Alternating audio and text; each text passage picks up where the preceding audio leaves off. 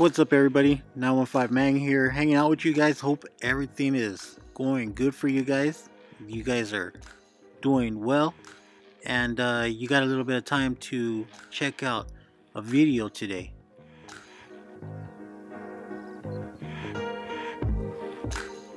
Today I want to talk about filtration, what I'm using, how I'm doing it, and we're going to take a look at a filtration method that I've been using in the past. It's gone from Chaeto to algae turf scrubbers, which is what this video is about, and protein skimmers.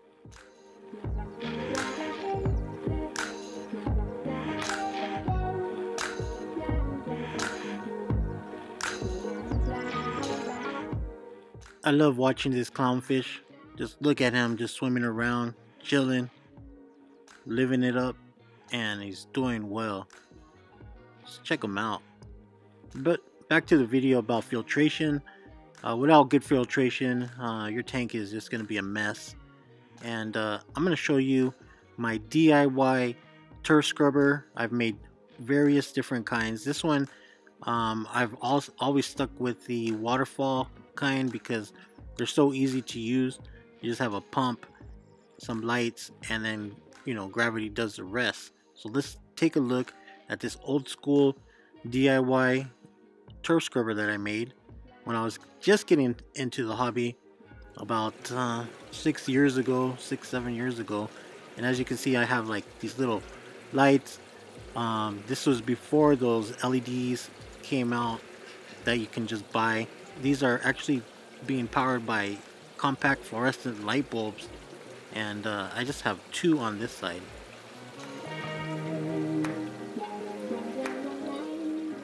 Can save quite a bit of money if you just do it yourself, and because of the turf scrubbers, they are pretty pricey once you go ahead and buy them, but this whole setup was really cheap.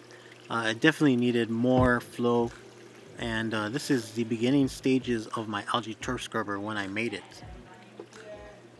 This turf scrubber is back in the day when I had a 120 gallon. That's what I started off with, guys. I have the Reef octopus protein skimmer there, pulling out some junk, and then I started messing around with the algae turf scrubber.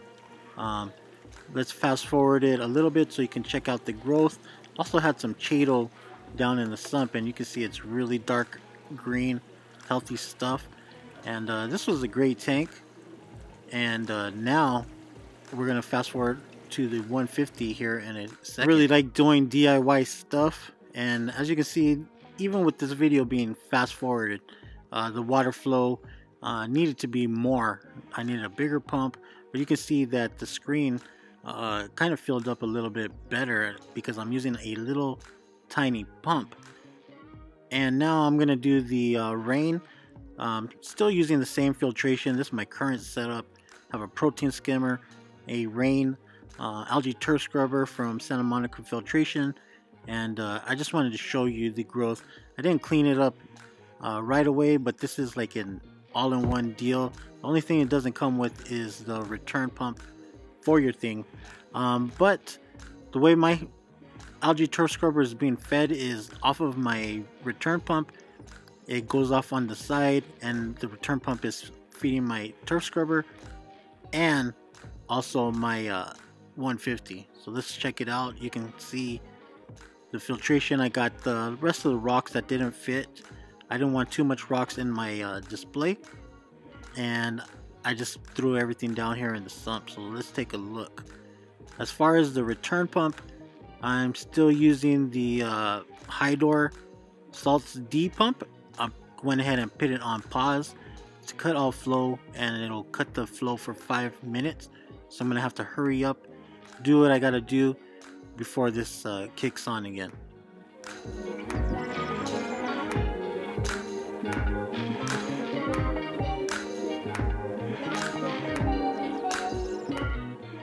As you can see from the DIY scrubber that I did and this one, there's a big difference in the growth.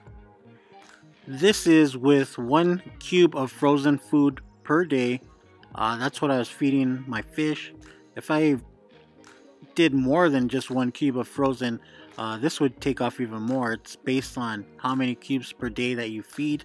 Like I said, this is a Santa Monica algae turf scrubber, and even with running a protein skimmer, it's still pulling out quite a bit. My inside of my tank, my rock, there's no green hair algae at all. It's really clean. The only problem that I'm having is the Algea, my live rock. Like I said, everything's nice and clean. So I would hate to have this stuff growing inside my tank. It's better right here where it's controlled. One thing that I like about the rain is the fact that all the salt spray pretty much stays inside of the housing itself. This capper is removable, which I take it off and then I can just pull the screen out and give this sucker a good cleaning. I don't have all the lights on in this tank in the housing of the rain, because it comes with all these different LEDs. I don't have them all plugged in. I just have like a couple. I have like a strip and like 2, because it comes with like 8 strips of LEDs or something like that. And as you can see, growing all over the place.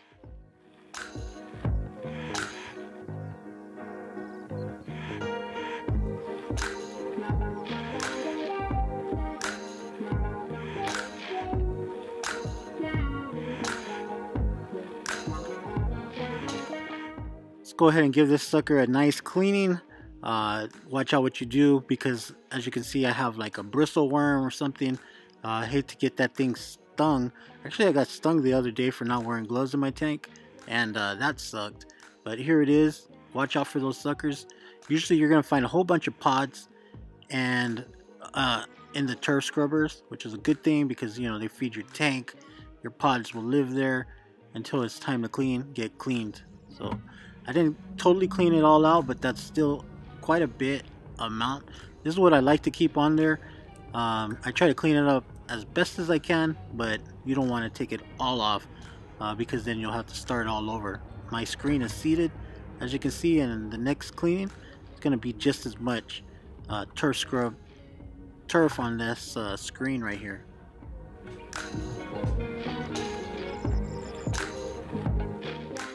But back in the day when I started, there weren't so many turf scrubbers out there. Now you've got a whole bunch of different companies out there, and it's a good thing because it keeps pricing a little bit lower than what they would be than before, because you have a bunch of different options. Like I said, I like this one because it keeps the water in. It's nice and quiet. Doesn't make a mess, and the housing pretty much covers up the sound. And I also like that I have one pump for the powering the turf scrubber. I don't have all these different pumps, and if I need to adjust it, I'll just crank up the flow on my pump controller, and it's going back to my return. So one pump is doing everything for me with my little manifold that I made. Also saw this on Instagram. He got his ATS, I forgot his name, but I didn't come up with this idea. He uses his turf scrubber, and then he feeds it on the little fish magnet, and the tangs eat it. I forgot his name, something Reef Keeper. So shout out to him on that. That was his idea, so I'll just share it with you. I got this feeder from my buddy Enrique, the one who got the 180. I don't know if it's up yet. We need to find that out. That'll be a different video. Well guys, let's keep it short. Hope you guys had a good one. Take it easy, and we'll catch you on the next one.